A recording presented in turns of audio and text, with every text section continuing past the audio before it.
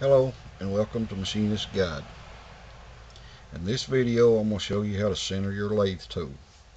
For best cutter performance, the cutting edge of your tool should be on the center line of your workpiece.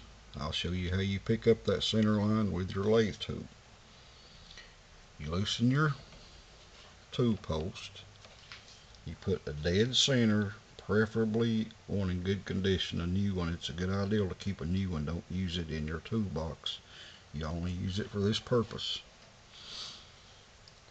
You turn your tool around to your center.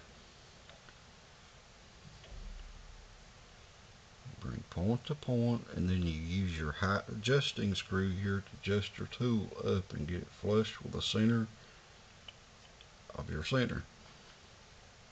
Now with the old 4-way tool post, you would have to shim your tool. You'd have to put shims under your tool to get it centered. Now if you'll get used to doing this, get into this practice, you'll find that you're making a lot better cuts. You'll notice that a lot of your chatter problems is going away. But this is a very useful little tip to know when setting up your tool. I hope you've picked up a little tip here. Feel free to look around our site. You just click around. We have all kinds of free charts and tables. Just make yourself at home, and thanks for dropping by.